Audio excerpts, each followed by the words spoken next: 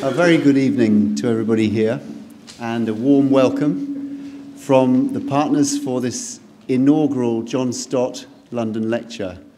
So from the London Institute for Contemporary Christianity, from All Souls Langham Place, from the Langham Partnerships, and from Rocha. And it's a very special occasion for us, not just because it's the first, but this is something that we know as a project was very close to John Stott's heart. Those who knew what he talked about and thought about a lot will know that he often spoke about double listening, that the Christian faith made sense in the context of close attention to contemporary conditions. And we are living in absolutely exceptional times environmentally. And candidly, one has to say, the church has not always, the Christian community has not always done a very good job of listening attentively to those conditions.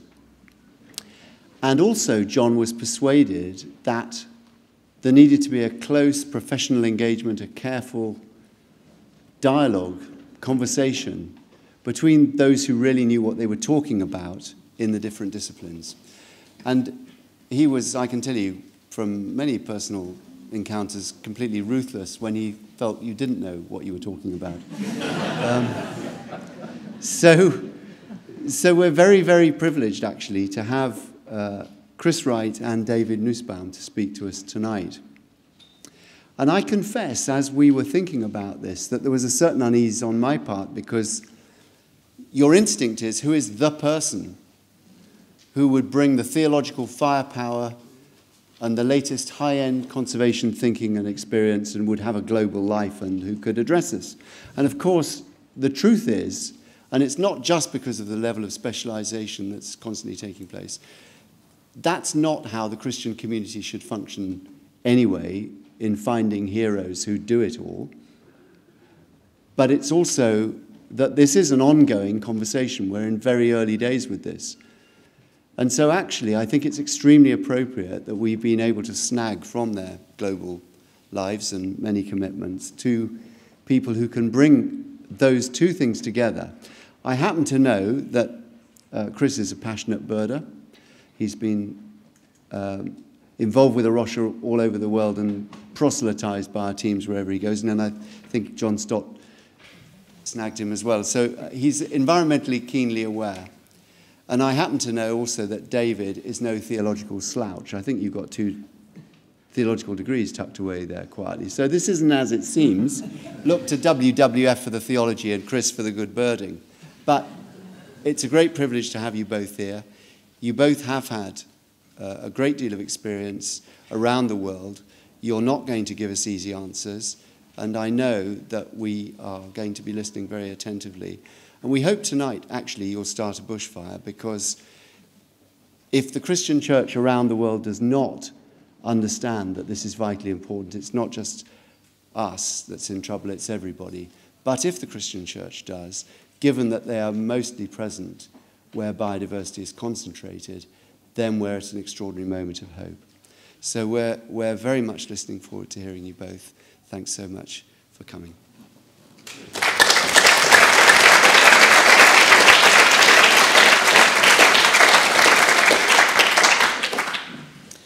Well, good evening, and thank you so much, Peter, for your welcome. It's a great joy for me to be part of this inaugural shared lecture together for the first John Stott London Lecture, and a particular pleasure that it is indeed a partnership that I think John Stott himself would have welcomed between 3 organisations that he either founded or deeply loved, with Langham and the London Institute and Rocha, along with the church, which of course is forever associated with his name, All Souls Church.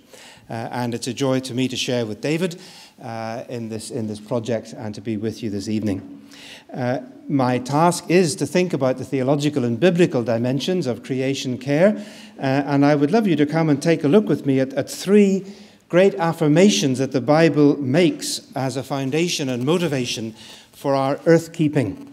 And by the way, you had in the sheaf of papers that you got on the way in the outline of this lecture, so you may wish to fish that out from wherever it disappeared to under your seat. because that may help as we go along. You'll see that it's entitled The Goodness, the Glory, and the Goal of Creation. The goodness of creation, in the sense of looking back to its original creation by God. The glory of creation as we look around at the ongoing, continuing, present role of creation in bringing praise and glory to its creator. And the goal of creation as we look forward to God's purpose for the whole creation in and through Jesus Christ. Now, for reasons of time, I've decided to concentrate mainly on the second and third and to summarize the first. Partly because I think many of us, at least those of us here who are Christians, will be fairly familiar with the first theme, that is that creation is good, that it is good in relation to God, who created it and declared it to be good, and reveals his character as good and righteous and just and kind, all those dimensions of his character related to creation in the Bible, that it is intrinsically valuable to him because he declared it to be good before we were ever around to see it. So goodness is something intrinsic to creation, and it was created by him as a dwelling place. The creation as a kind of cosmic temple, and the temple in Jerusalem as a kind of microcosm, a small cosmic reality on earth. Those are theological themes that I'm not going to go into this evening. The other side of that equation, the goodness of creation related to its goodness not only to God, but also in relation to us as human beings. Because we are created by God in his image in order to rule and to care for the earth. So those affirmations that are made in Genesis 1 and Genesis 2, which seem to me so brilliantly and beautifully balanced, that the kind of kingship or rule or dominion that we are to exercise is to be modeled on God's own kingship, which is a kingship which is loving and just and providing and caring for his creation, and that it is to be exercised through serving creation in the same way that priests were located in the temple to serve the dwelling place of God. So there's a great deal in there, in that first section, the goodness of creation, looking back to all that we can draw from the biblical materials, not just from Genesis, but from elsewhere in the Bible, including in the New Testament. So I'm going to, in a sense, pass over that simply because there's a considerable time constraint, since there are 2 lectures this evening and we need to be fair to each other. But I have tried to say more about those issues in some of the books that I've written on the mission of God and the mission of God's people, so you can follow it up later. And if you want the text of this lecture, you can email me or perhaps through one of our websites, and I'm very happy to send you the full text if you want it at some later stage. But let's move on, secondly, then, to the glory of creation. And I want to address that in 2 ways, as you can see on the outline. First of all, God's glory expressed through the praise of creation. When I was a little boy, I grew up in the Presbyterian Church, and we used to have to learn the shorter catechism of the Westminster Confession of Faith, even as children. And the first question in that is, what is the chief end of man? And you can imagine the fun that little boys had with the idea of man's chief end and where it was positioned. But the answer to that question, what is the chief purpose of human existence, which of course what the question means, is that the chief end of man is to glorify God and enjoy him forever. That's the purpose of human existence, is what we were learning. And I believe that the same question and the same answer could be applied to creation as a whole. Creation exists for the praise and glory of God, for God's enjoyment of his creation and for its enjoyment of him. So the ultimate purpose of human life, to glorify God and praise him, is not something that distinguishes us from the rest of creation, but rather something that we share in common with all the rest of creation. Now, of course, we must immediately agree that we as human beings glorify God in uniquely human ways, with our rationality, language, emotion, poetry, music, art, and so on, hearts and hands and minds and voices in our choicest psalmody. As the hymn says, we know what it means for us as human beings to praise and glorify God. But the Bible affirms that all creation already praises God and can be summoned repeatedly to do so in many of the Psalms, not just the animals and everything that has breath, but also mountains, hills, trees, all of creation is there to praise God. So at the very end of the Bible, in John's climactic vision in the book of Revelation, he sees the whole universe centered around the throne of God, reaching its climactic crescendo of praise when he says, quote, "Then I heard every creature in heaven and on earth and under the earth and in the sea and all that is in them, bringing worship, praising him who sits on the throne and to the Lamb." Now, we may not be able to grasp how creation praises God or how God receives the praise of his non-human creatures. I have a feeling, no more than that creatures praise and glorify God simply by being and do what they were created to be and do. Simply by their existence, they glorify God because they exist by his sustaining power and renewal. But simply because we cannot understand how creation praises and glorifies God, we should not therefore deny what the Bible so often affirms, namely that it does. So God's glory in the praise of creation, but secondly, God's glory seen in the fullness of creation. The glory of God is sometimes linked in biblical texts with the fullness of the earth, or literally in Hebrew, the filling of the earth. The rich abundance of biodiversity itself is celebrated in Genesis 1, of course, as creation narrative moves from that which was tohu avohu, which might be translated functionless and empty. And it moves from that position to that which is ordered and full, richly full of all that is there in creation. There are examples in the Psalms. For example, Psalm 24, "The earth is the Lord's and its fullness." Psalm 50, "The world is mine and all that fills it," after a list of the animals of the forest, the cattle, the birds, and the insects. Or Psalm 104, verse 31, a precise parallel, "May the glory of the Lord endure forever. May the Lord rejoice in all his works." The works of the Lord in creation being set alongside the glory of God. That gives, I think, an interesting perspective on the cry of the seraphim during Isaiah's vision of God in the temple in Isaiah 6. And I owe this thought to Hilary Marlowe, who's here this evening, and always like to attribute it to her because she shared it with me some good number of years ago.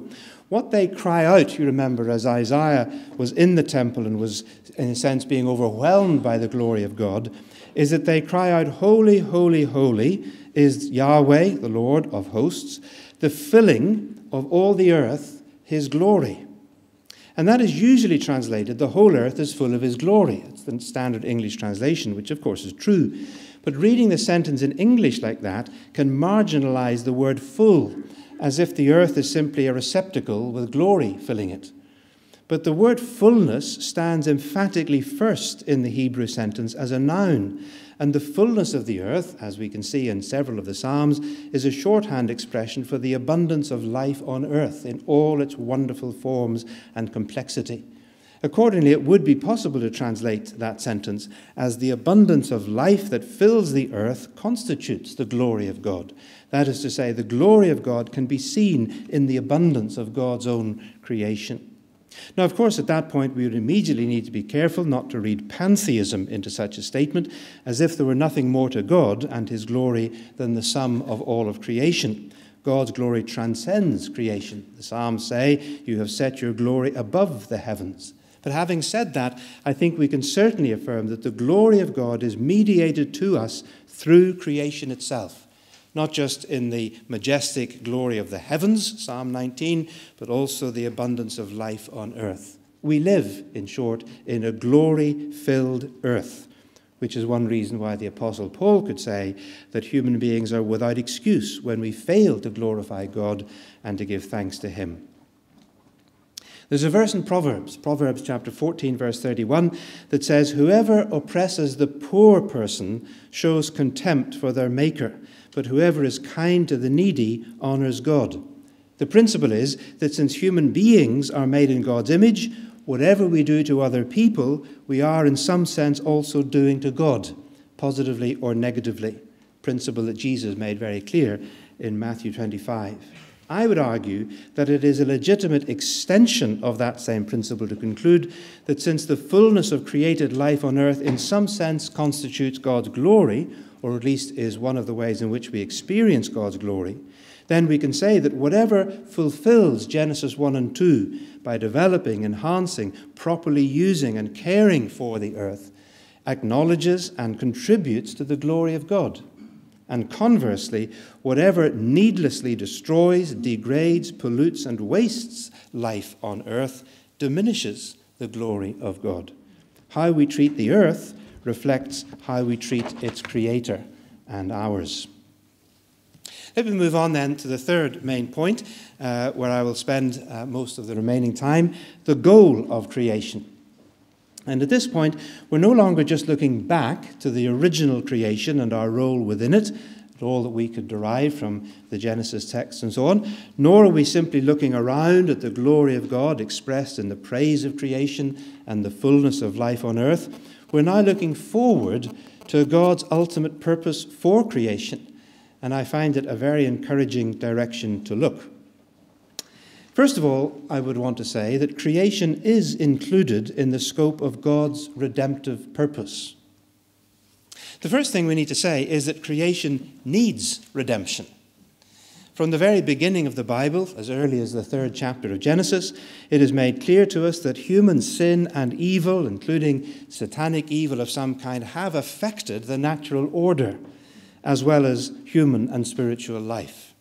Cursed is the earth because of you, said God to Adam. Now, I think that the primary focus of that statement is on the earth, which in Hebrew there is Adamah, not Eretz, the earth as soil, as the ground, the place where we live, in its relationship to human work and life, because that is the context in which God says it, rather than being, in a sense, an ontological statement about the geological structures and functioning of the planet itself. In other words, I do not personally believe, and I know there are those who do, and it's an open question, I do not personally believe that we should attribute all natural phenomena that are potentially destructive, such as the shifting of tectonic plates, earthquakes, tsunamis, volcanic eruptions, and so on, to God's curse on the earth. As Tom Wright once said, a tectonic plate's got to do what a tectonic plate's got to do. It's simply the way things are. Nevertheless, we do need to see that Paul does make the clear theological affirmation that the whole of creation is, in some sense, frustrated, subject to futility, including decay and bondage, and will remain so until it is liberated by God and, quotes, brought into the freedom and glory of the children of God in Romans 8. Paul speaks about the redemption of creation. The truth then, it seems to me, from the Bible is that just as creation shares in the effects of our sin, so we will share in the fullness of creation's redemption. For God's ultimate purpose, as Paul puts it in Ephesians 1 verse 10, is, quotes, to bring unity to all things in heaven and on earth under Christ. One of the most astonishingly universal cosmic affirmations in the Bible. Or to put it more bluntly, we are not going to be saved out of the earth, but saved along with the earth in biblical thinking. Well, where did Paul get such an idea from? Clearly from the scriptures that we now call the Old Testament. For the prophets of the Old Testament certainly included ecology in their eschatology. One can think, for example, of Isaiah chapter 11, verses 6 to 9. I'll not read all these texts, but there it speaks about the messianic era when the king will come, the son of David, and it speaks of environmental harmony and the ending of devouring and of one another. In Isaiah 65, verses 17 to 25, we have God's explicit affirmation. God says, "Behold, I am creating a new heavens and a new earth." It's a participle. It is something that God is in the business of doing. It's not just something, as it were, at the very end of time. And the picture that then follows in Isaiah 65 depicts life on earth filled with joy, free from tears, life fulfilling with a deep satisfaction in the fruitfulness of ordinary human labor, free from the curses of frustration and injustice, and with environmental peace and harmony. It's a glorious picture which provided much of the imagery and vocabulary that we find picked up in Revelation chapter 21 and 22. And of course there's Psalm 96, the closing verses of that psalm, in which the whole of creation, the trees, the forest, the whole of creation is called upon to rejoice. Why? Because God is coming to put things right. Now we might be tempted to think, well, this is all just Old Testament because they couldn't see beyond the earth. And so they were looking forward to an earthly material future. And we, of course, knowing better from the New Testament, believe in a spiritual future. Well, that's not the way the Bible puts it. Paul speaks very clearly of a new redeemed creation being brought to birth within the womb of this creation. He speaks of the groaning of this creation as the labor pains of creation's own future as well as ours in Romans 8. That we will inhabit that new creation in our redeemed bodies modeled on the resurrection body of Jesus. That's the language of Paul in Romans 8 and Philippians 3 and of John in 1 John chapter 3 verse 2. This is a very important reason why the bodily resurrection of Jesus is such a vital Christian doctrine. The disciples thought, when they saw the risen Jesus, they thought he was a ghost, says Luke. But he deliberately demonstrated to his disciples that he was not, that he was fully and even more physically real, with body parts, he said, look at my hands and my feet, with flesh and bones, as he said, and with the ability to eat and digest food. The resurrection of Jesus is God's yes to creation. The risen Jesus is the first fruits of the new creation. But that's the first point. But we need to move on, secondly, to a concern that some people have, struggling with this whole idea of the redemption of creation, because they believe that the future of the universe is utter and total obliteration in a cosmic conflagration. And that's what I call my second point, purging, not obliteration. That sometimes is due because people have linked their thinking to an unbiblical dualism in which they think of matter itself, the material stuff of what we're made, bodies and things like that, as inferior and tainted and temporary, whereas only the spiritual realm is pure and eternal. And so they envisage a future in terms of ultimate release from the shackles of physicality here on earth into the enjoyment of a more spiritual heaven with God. However, even those who are not infected by that kind of simplistic dualism, which I think is unbiblical, still want to take seriously the language of destruction that we find in 2 Peter chapter 3, verses 10 to 12, where Peter, speaking about the day of the Lord, pictures it in the language of destruction and conflagration by fire. And they say, surely that's where we're headed, to ultimate destruction of the creation, not some sense of redemption and renewal. However, I would say that we need to see the context and the argument of that whole chapter in 2 Peter 3. Peter is arguing against those who were scoffing at the idea of a future coming judgment, complacently believing that everything will go on just as it always has done forever and ever. That's what they were saying. And what they forget, says Peter, is that such an attitude was around before the flood, but God did intervene and did act in judgment. And so God will assuredly and finally do in the future, says Peter, what he prefigured in the past. What he did then by water, he will in the end do by fire. That is, bring judgment and purging. Now, the key thing to observe here, I think, is that the language of destruction of the world, quotes, is used in both parts of the chapter about both events. I'm quoting now verses 6 and 7. By those waters, the world of that time was deluged and destroyed. By the same word of God, the present heavens and earth are reserved for fire, being kept for the day of judgment and the destruction, same word, of the ungodly. Now, what was destroyed in the flood?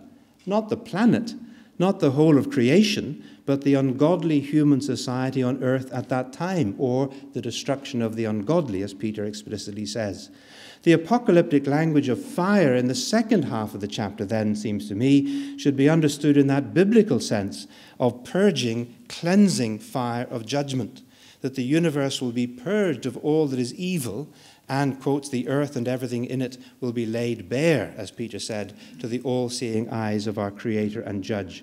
And after that fiery cleansing, after the destruction of what we might call the world as we know it, the world in rebellion against God, then, says Peter, in keeping with God's promise, we are looking forward to a new heaven and a new earth where righteousness dwells. So that's what I mean by purging, not obliteration. But moving on, how will this be accomplished? Well, in fact, it already has been. We may not be able to imagine with our finite brains what the new creation will be like or how God will do it. A question that I'm often asked about the new creation when I talk this, well, what's it going to be like? Resurrection bodies, new heavens, new earth? And I really don't know. But Paul assures us that it is guaranteed and, in a sense, already accomplished through the cross and resurrection of Jesus Christ.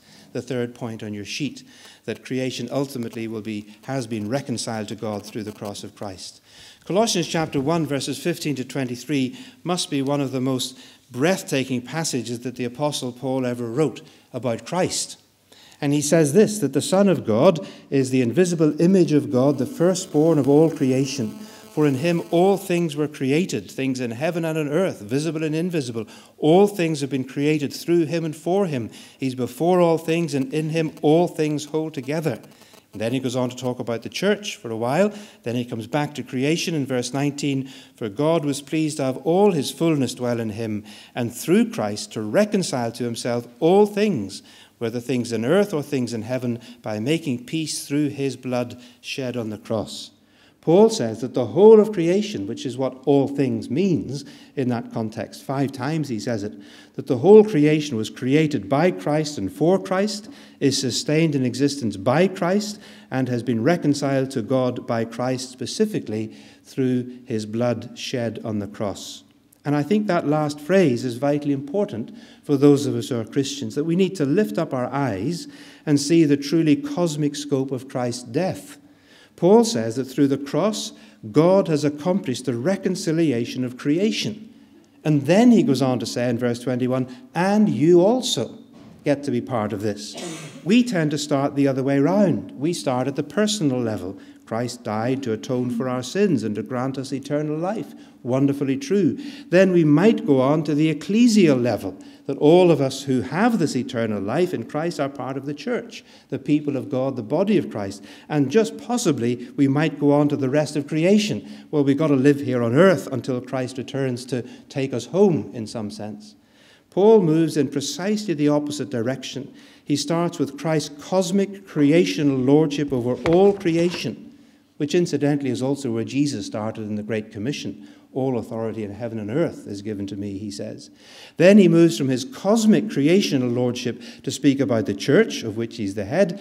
Then he returns to the redemption of all creation through the cross, and finally comes to individual believers who have heard the gospel and responded in faith. You also, he says to the Christians in Colossae. And then he says, this is the gospel. Colossians 1:23. It's the biblical good news that includes creation within the redeeming, saving, reconciling plan of God accomplished through the cross and resurrection of Christ. Which leads to the fourth issue. Is this truly then a gospel issue? It helps us, I think, to understand a phrase that is used in the Cape Town Commitment. I don't know if you're familiar with this little document, the Cape Town Commitment, but you're going to get a copy of it tonight, not in this little blue book, but actually in one of the free books which is available, which will be mentioned at the end, this one, Evangelical Truth by John Stott, with a new publication with the Cape Town Commitment within it.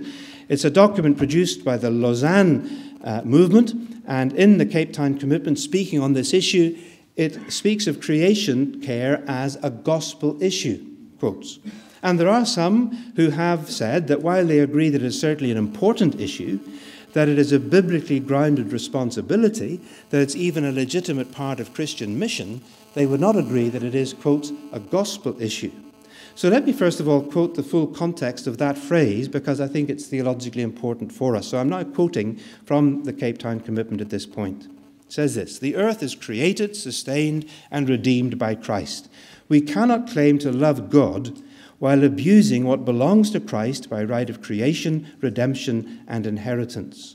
We, and it means we as Christians, we care for the earth and responsibly use its abundant resources, not according to the rationale of the secular world, but for the Lord's sake. If Jesus is Lord of all the earth, we cannot separate our relationship to Christ from how we act in relation to the earth. For to proclaim the gospel that says Jesus is Lord is to proclaim the gospel that includes the earth, since Christ's lordship is over all creation. Creation care is thus a gospel issue within the lordship of Christ. Now, the whole context of that passage, we need to see that the word gospel issue then comes having defined the gospel in relation to Jesus Christ as Lord of all creation, not just in relation to us as human beings and our need for salvation.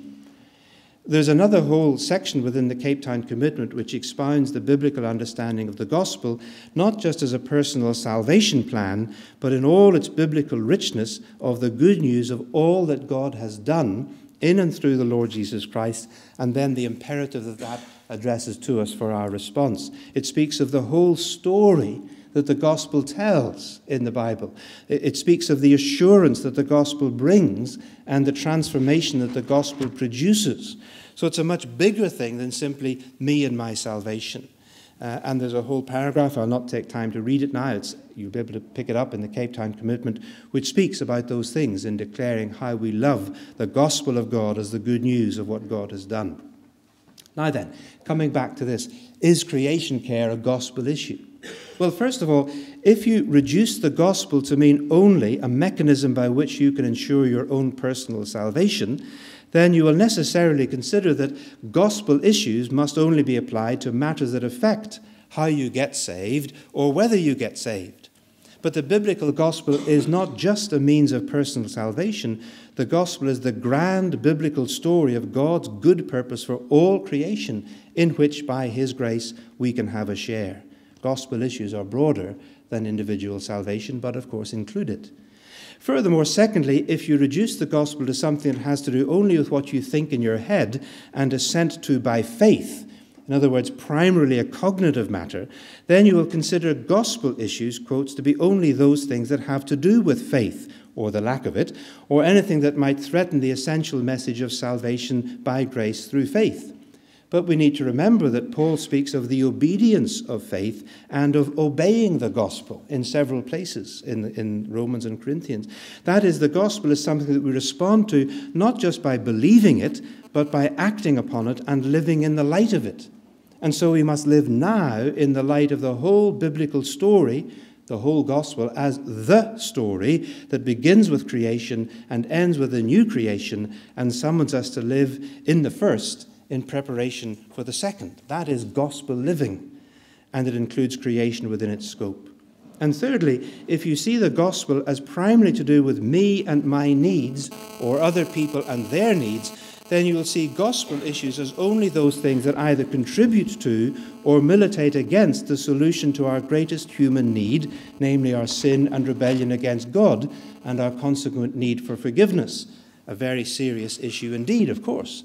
There are real gospel issues at stake when we are dealing with people's eternal destinies. However, while such concern is entirely valid, it can easily overlook the fact that the New Testament, including the Lord Jesus himself, regularly present the gospel as the good news, not about us and our destiny, although of course including that, but the good news about the reign of God, the kingdom of God.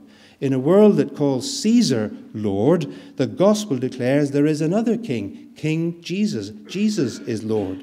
The gospel proclaims the lordship of Christ and the fact that he exercised that lordship through self-emptying incarnation, his earthly life, atoning death, victorious resurrection, and glorious ascension and ultimate return, and calls us to respond in repentance and faith to that proclamation.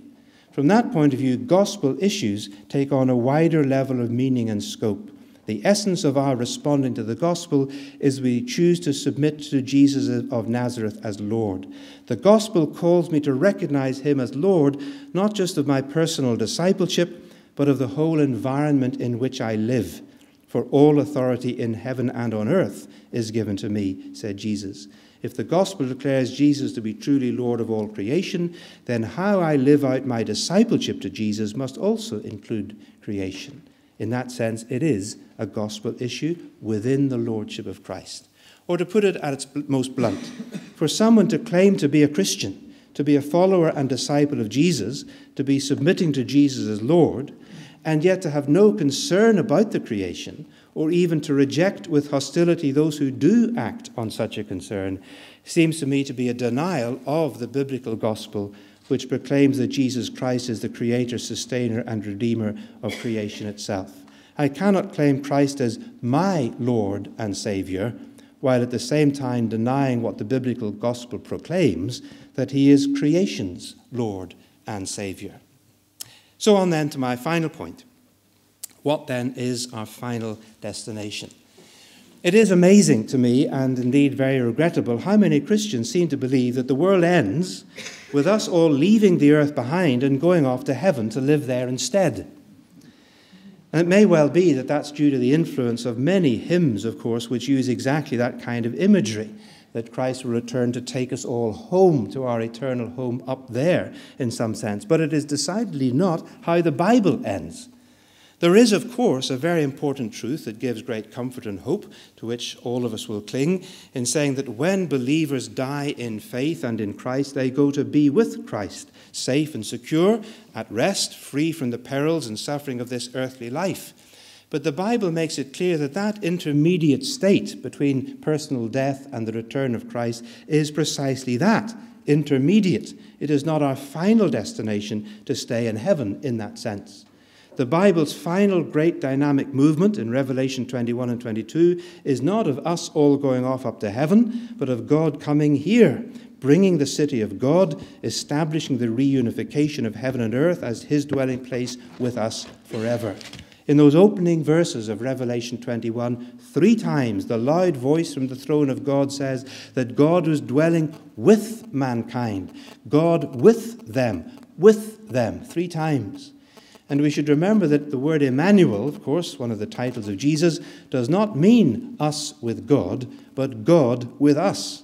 We don't go somewhere else to be with God. God comes to earth to be with us, as the psalmists and the prophets had prophesied and prayed for. Oh, that you would rend the heavens and come down. And in that new creation, with God dwelling at last in the cleansed temple of his whole creation, so that no microcosmic temple will be needed, as John saw, or rather didn't see, because he says, I did not see a temple. There was no need for one, because the whole creation had become the temple of God, the dwelling place of God.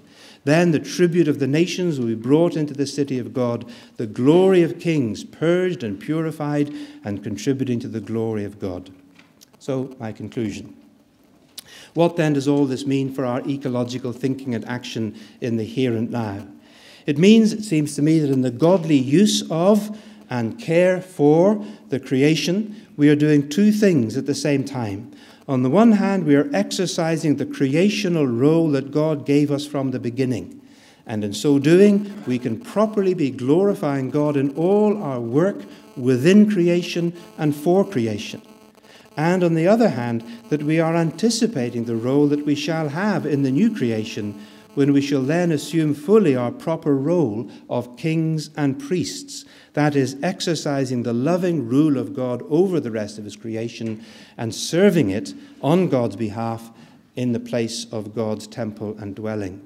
And that, I think, is what gives wonderful resonance to that song of praise to the crucified and risen Christ in the book of Revelation, sung by the 4 living creatures who represent all creation and the 24 elders who represent the whole people of God. What did they sing? They sang out to the Lord Jesus Christ, you are worthy to take the scroll and open its seals, because you were slain, and with your blood you purchased people for God from every tribe and language and people and nation, and you have made them to be a kingdom and priests to serve our God, and they shall reign. Where? On the earth.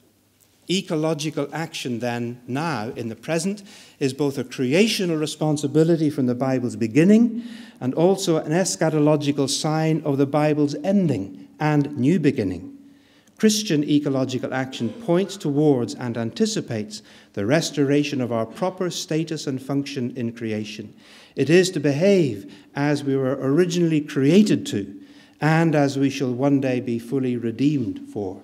The earth is waiting with eager longing, says Paul, for the revealing of its appointed kings and priests, redeemed humanity, glorifying God in the temple of his renewed creation under the Lordship of Jesus Christ. Thank you.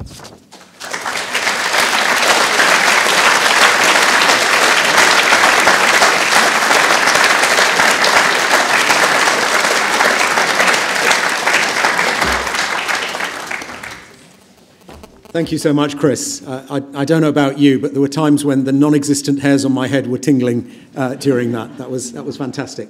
My name's Dave Bookless. I'm Director of Theology for Rocha International. Before our second speaker, we're going to have a short time, just 5 or 10 minutes, of questions to Chris on what he's just said.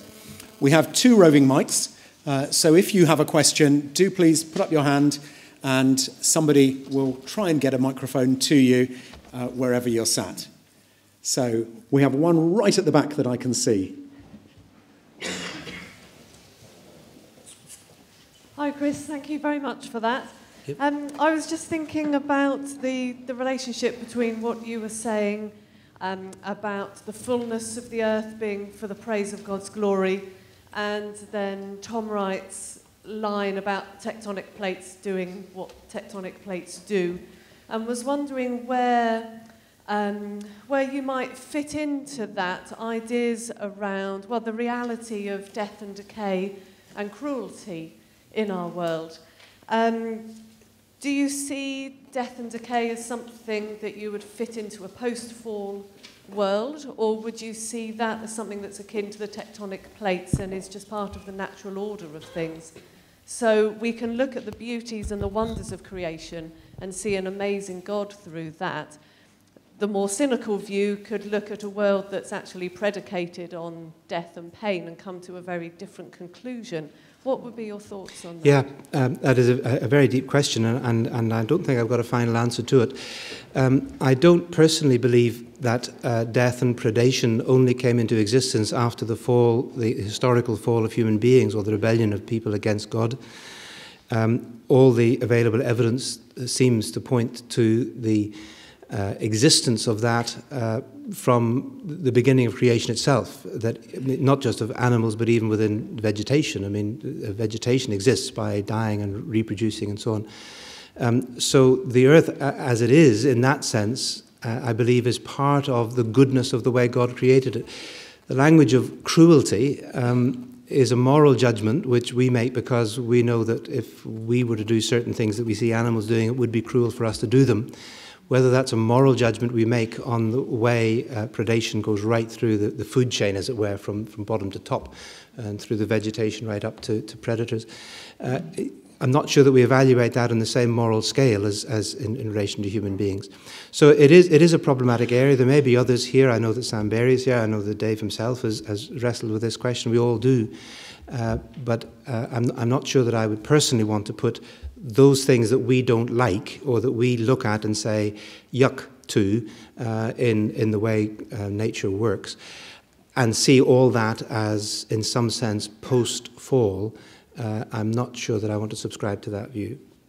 But I do believe that the ultimate destiny of creation is to move to a world in which, in God's recreative power, that those things will no longer be part of creation, even though creation will be, in some sense, a continuity with what we are now, but that the mortality and the corruptibility and the decay element, which is part of our life as well as creation's life, will no longer be reality in the new creation.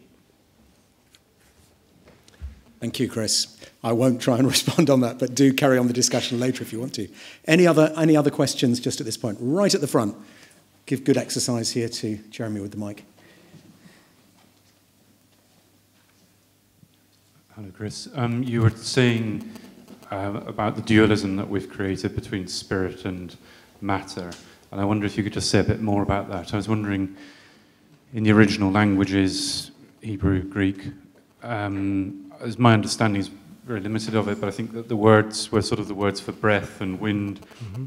Is it really the case that spirit was just, they were completely integrated, the idea of spirit, creation, matter, or was there a sort of separation in the Bible? How do you see that? It's a little bit of both and, because there's no doubt that there's an integration in human life between those elements which are given words like ruach and neshama, which speaks of life, spirit, breath, and are there because God created them and put them there, but they're also shared by animals. Animals have breath of life as well. And on the other hand, ruach as applied to God, who is clearly not simply immanent within creation in a pantheistic sense. God is above and beyond creation, so he's not simply contained within creation.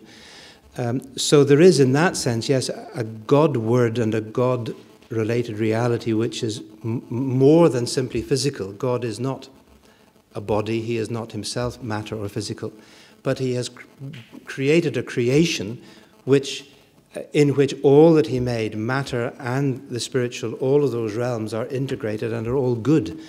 So that the dualism or the separation of physical from spiritual in a way which wants to say only the spiritual is good and eternal and the physical is destined for eventually just being zapped and left behind, that I think is where I would object and say that is not the biblical view. Because, and I think the resurrection of Jesus is, in a sense, the proof of that he did not just live on as a spirit in people's hearts or in any spiritual sense, that God raised him from the dead, and he was as physical, not just as physical as we are, but more physical than we are. He had body and he had physical reality, and Paul says that is the model for the future for us and for the creation itself. In Romans 8, Paul links the resurrection very clearly to the creation, that the future of creation is a resurrection future, the continuity and discontinuity and newness, but it will be this creation that will be renewed. Thank you. Now, I'm going to move on at this point. We will have time for some more questions later after we've heard from David as well, and we'll get Chris